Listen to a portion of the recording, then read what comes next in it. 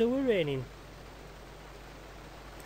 and we set up Side Fireproof Door Company. I think all these companies should work, whatever that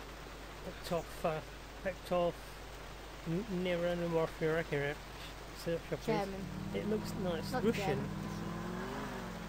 It's all the Russian quarter where we live in, and we're Russian. We're Eastern European, so we're not exactly Russian, whatever that means. Eastern European. So,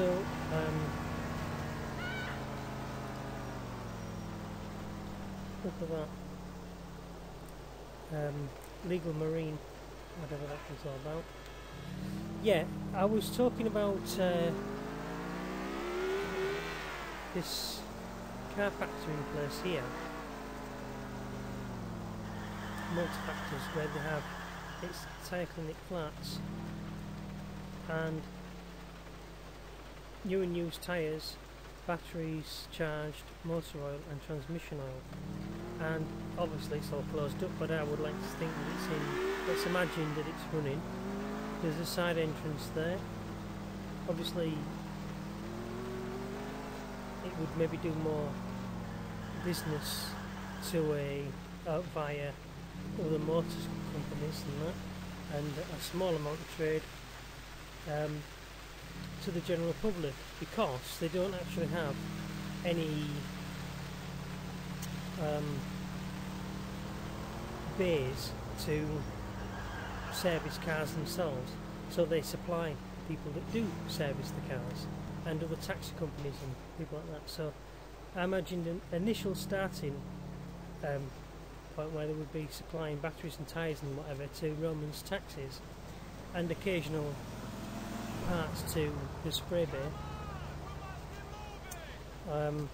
which you could also imagine has a larger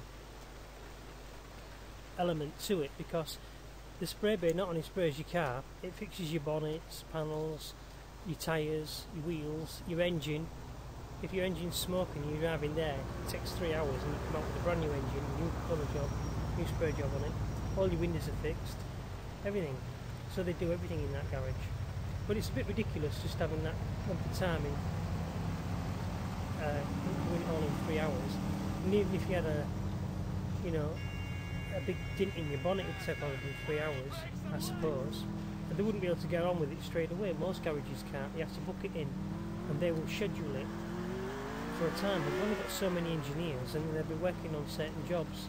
And other customers have promises of their cars being delivered at certain times as well. So you can't just walk in off the street any time you like and get it redone, unless you're the boss and you can jump the queue. Maybe if you do a load of jobs for them, they might do a favour like Roman Yeah, well, did, exactly. and like let you have free paint jobs whenever you want. No, not free paint jobs. I'm saying, for instance, Roman buys his own paint, right? And his connections he has with the spray bay people, who are different owners, they will prioritise looking after his cabs and respraying them and doing the bodywork. You know, if you take a cab out and it's and you damage it, or any of the other drivers damage your cab, then they would be able to come in. There's always one spare car sat there, isn't there? Well, that's in case of crashes. I think that's a wise move, but also from some business methods they say that isn't a wise move, because you could always switch cars to a different make of car temporarily if you've got already planned jobs on, and the car that you pick them up in, as long as it's a good clean car and it's in roadworthy condition, it doesn't matter to the people. So if you've got regular airport runs that you do them in your own car. Obviously if you haven't got any spare cars, then any other car would do that's licensed to be a taxi.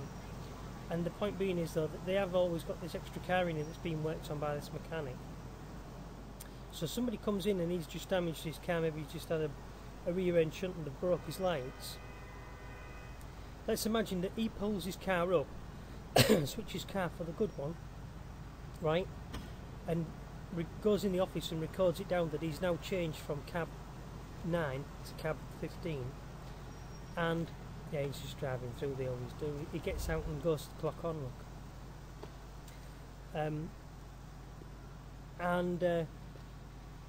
we would also need areas, maybe street parking, where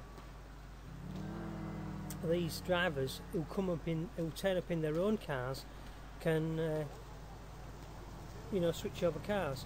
And of course you've also got people who turn up for the shift and the other cab isn't back yet because he might have gone on an airport run and be delayed in traffic. So although he's due back at 6, the next guy's due to come on his shift at 6, so they're supposed to change over, right? And they're supposed to both meet here at 6 o'clock, and he's supposed to leave his car, but this is why you need 1 or 2 extra cars. So if he had 1 extra car, that car's kept serviced, and as another car drives in, that gives the mechanic time, because the guy switches to another cab, and the cab that he was driving, if it needs an oil change, he checks the service miles, see what it needs doing to it, fills it with fuel, right, and everything else. And this is one of the points about having a garage here, is that there's no petrol store. And one of the missions I'd written about, I was just talking about this type of mission, is where in the garages on the other side of Roman's garage there were some other garages and a storeroom. And can you see that there's like toolboxes and stuff stood on the back wall? In business you have the city environmental health come round occasionally, and sometimes anonymously and without warning. They come round and they check out your business. Now imagine you see that green cabinet that stood against the wall. If it was a little taller, it could look like a door, and you could use that, swing it out to go inside, knock a hole in the wall. This is like a mission that they design. And what happens is Roman keeps all of his illegal fuel in this building next door, and he also uses it for his parts store. I mean, you could just literally have a door in there, or he doesn't even need the door. It's just a key there to a separate room. It's just like a lock-up at the side. One of the other things that Nico could do is he could rent this lock-up himself, and it's part of Bellic Enterprises, and he could use it for, it's tall enough to take his money trucks in and stuff like that, and hard things, so that he can break into them, because they've got a safe in them and take a long while to break into. So rather than just blowing it up in the street, if you exploded a money truck in the street, you'd destroy all the money. In fact, it would still probably stay in the safe inside the truck, and you wouldn't be able to get to it. So it's pointless, and it's a ridiculous thing. So let's have it more realistic. You steal a money truck, the first thing to do is to pull it up onto the back of a big rig, right, and sheet it over so that they can't see what's under the big rig, right? Once you've hidden the truck, then you've got to get it back to a place like this, right?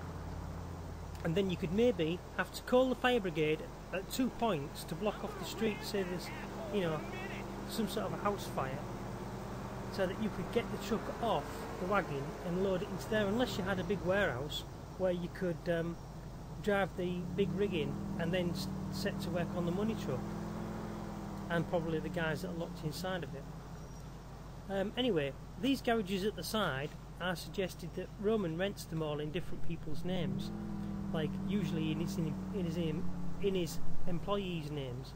So he gives jobs to other Eastern Europeans who come off the boat and haven't got nothing to do. They can't get a job. This corner garage here is ideal for motorbikes and stuff like that, because it's not a proper rectangular shape.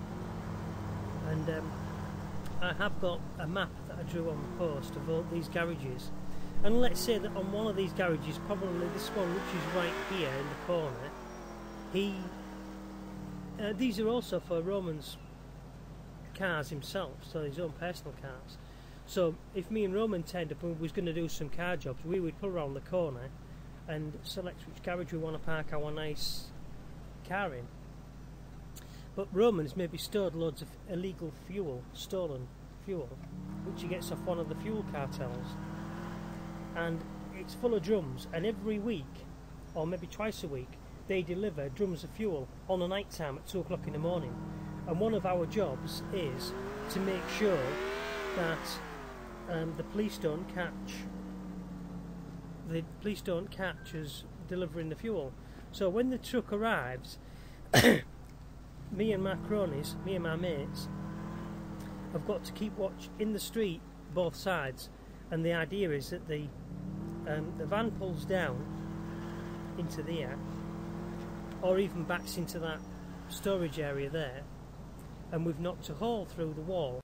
Anyway, so you have a doorway knocked through from that shed, from the garage into that lockup, and you would roll your barrels into there after the truck's backed into your so these are all IDs you can play with, or the truck can just pull up outside and unload the barrels. It's illegal fuel, and the truck could just back into there, and it would just be something like one of them Boxville vans, or you know, some low loading van, because drums of fuel are really heavy, and the drums are like this size here, look. I think they are called 50-gallon drums. Somebody will probably correct me on that, but they look like 50-gallon drums to me. And obviously it's what they put the tramps build the fire in to keep warm and that. And yes, those are some of the jobs that you have looking after Roman's business. So one of the jobs is you would get yourself a truck, and we're going to go off and get a truck, and we'll come back in the next video and we'll show what you can do for Roman's garage.